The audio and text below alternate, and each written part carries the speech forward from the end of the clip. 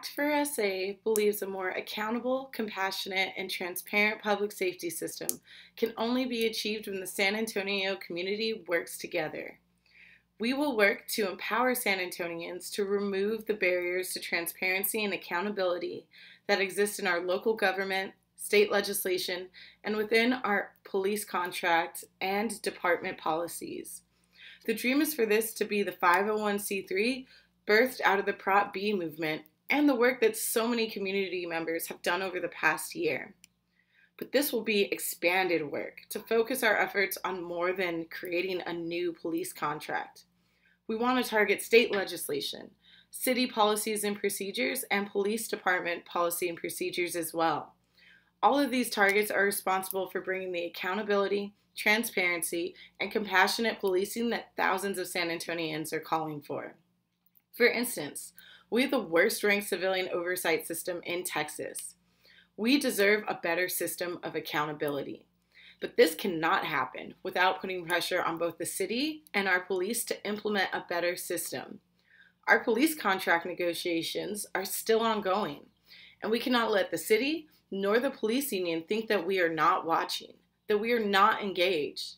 With a new city council elected, we can still use strategy and pressure to insert further priorities for accountability into these negotiations. This contract will serve us for the next 5 years. We cannot afford to back down now. The city is also in charge of open records requests for police officer arbitrations and discipline, which are very hard to get a hold of. That's a lack of transparency to the community. We deserve to know when a bad officer is acting out or has been allowed to return to the force. Other departments and other municipalities should be able to see why an officer was let go from SAPD before they hire them. We also know that more compassionate methods in terms of police response to mental health, domestic violence, homelessness, and substance abuse can be implemented through cooperation of both the police department and the city.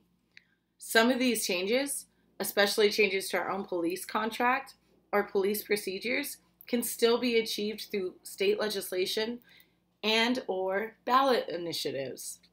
This last year, protested policy has pushed the narrative on better policing and public safety further than it has gone in decades. ACT4SA wants to make sure that this conversation continues to live on.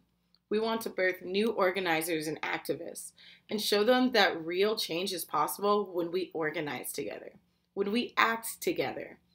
We all have the responsibility and, more importantly, the power to act for a safer community. Thank you.